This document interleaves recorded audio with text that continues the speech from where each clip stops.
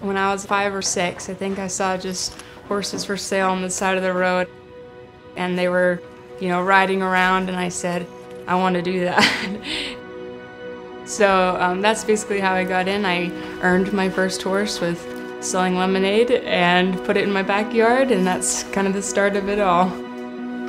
When I first came freshman year, I was like, oh my goodness, this is, like, how come no one knows of this? Focus us on the individual, not necessarily just the group as a whole. And so giving to this new arena will enable the program to be better known in a way that it's never been before.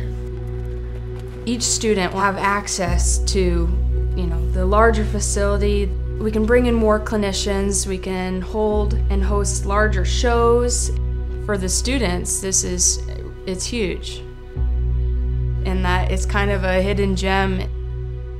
The new arena will, put Houghton on the map.